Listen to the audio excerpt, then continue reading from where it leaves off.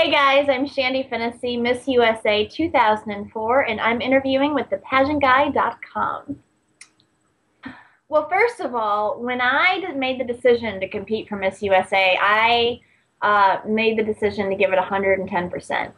Up to that point in my life, I feel like I had done whatever it took to do amazing, but I never gave 100% to anything. And even in college, I graduated with my undergraduate degree in 3.5 years, but I never gave 100%. I would give whatever it took to get great grades, to be an honor student. I never gave it 100. So I devoted an entire year, and I did nothing but preparations. I was kind of obsessive about it, but I had a really great support system with my mom and dad that helped me get through it and really encouraged me and supported me through everything.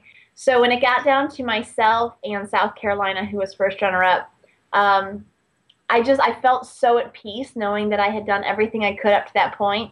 And right before they announced who the winner was and who the first runner-up was, she leaned over and whispered in my ear, "This crown's going to look beautiful on your head."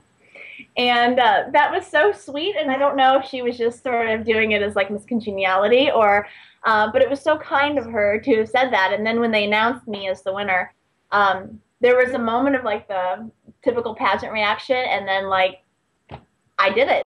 Paula Shugart, the president of Miss Universe, actually says that they were all kind of gasping because they put the $250,000 Mikimoto crown on my head, and I'm jumping and like pumping my fists like Rocky in 4-inch heels, which probably isn't the wisest thing to do when I'm wearing a South Sea Pearl diamond and platinum crown on my head.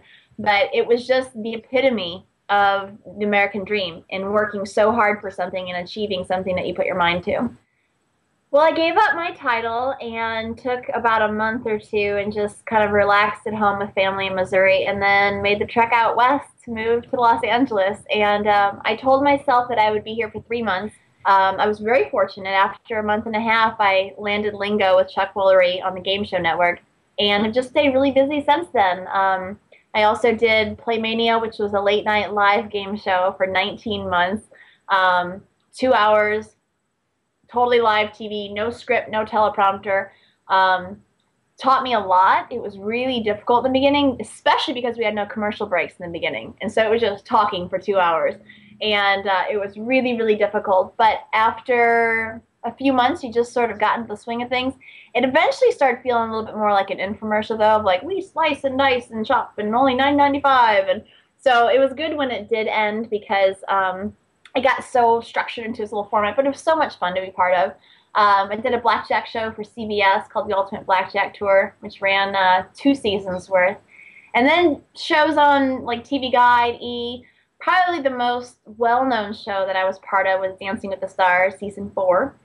But didn't last very long, and I'm really disappointed. Wish I could go back and try it once more. But now just staying busy with modeling and for some reason some silly movies that I've been in, Sharktopus, woo, and now Piranaconda coming up, and then Jack and Jill with Adam Sandler.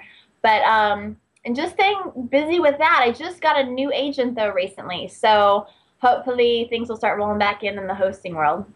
Oh, well, I'm a klutz, and things just happened to me. And I was at an event somewhere in New York. I don't remember what the event was for, but I do remember I was wearing a pair of pants that had a zipper in the back.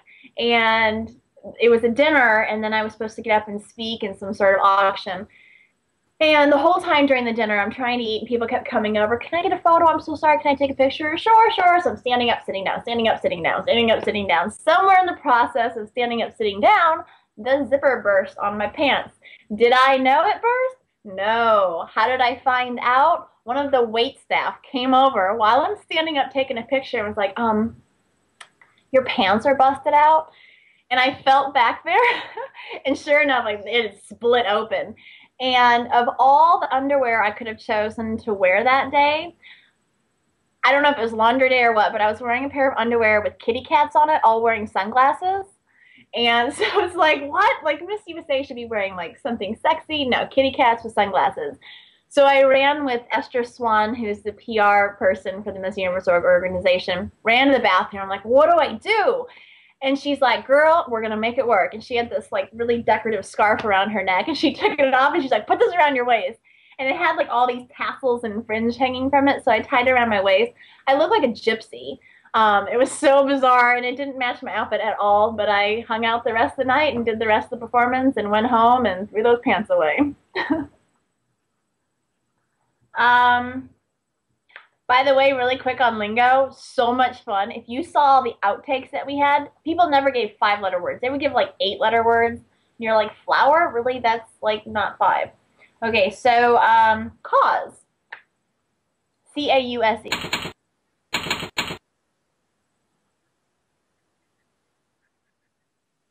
Well, if it's not cause, we eliminate those 2 vowels, 3 vowels. So we either have an I or an O. So, or a Y, perhaps. Sometimes Y. So how about ka? Oh, that's not even a word. How about how about cider? C-I-D-E-R.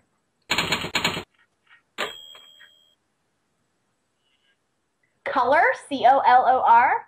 No, there's no R, but possibly color, so I can get the O in there at least.